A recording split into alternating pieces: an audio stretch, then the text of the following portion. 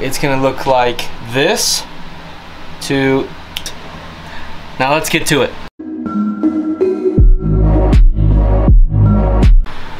Hey, thank you for tuning back in. I lost almost all of the video footage of doing this trim up here, some of the paint, and the framing down here. So that's what's got done. Let me check it out, let me show you. Let me swap this camera around. So did a 2-inch trim here going around, ripped out those two portions. I cut out frame and I got a roll down blackout vinyl curtain. That should be fun installing. Next thing I have to do is clean this out. But let me ask you in the comments down below, what should I do about this bottom section?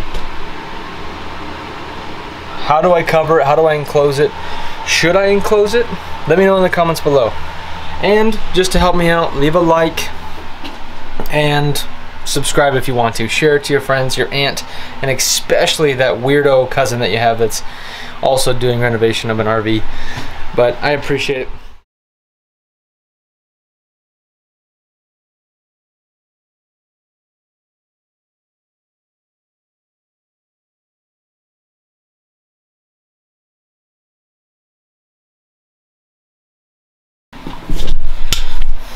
Okay, so what I did here was cut out, first I measured the width or length of the what am I saying? The height of the window. I got that measurement. I didn't want to make any 45-degree cuts or anything like that, just because one, I'll probably mess it up and I don't want to go through that. But end up doing this, and then I'm going to get a block and cover this in. I'm going to trim out all this tape and all that and all the paint later, but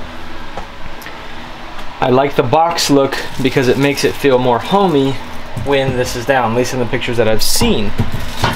So what I first did is get that measurement, and I added the width of this to the length, and that was 2.5 inches, so I just added 5 inches to this bottom, and that's how I got that that bottom and top cut. So there it is now. What I'm going to do is get a little triangle piece and just come in and overlap here, and then I'm going to water seal or waterproof everything around the window, just so it retains some moisture and stops and repels all that stuff. And if my sun spills or anything like that, then that's all good there. So now it's time for the roll down vinyl blind, and it comes with a pack of screws and all the hinges and mounting brackets that you need. It's fairly easy. You can go to Home Depot and get these cut to exact dimensions, regardless of any window size. I think the biggest one I've seen was like 92 inches. Bunch of different options here. So yeah, let's put that up.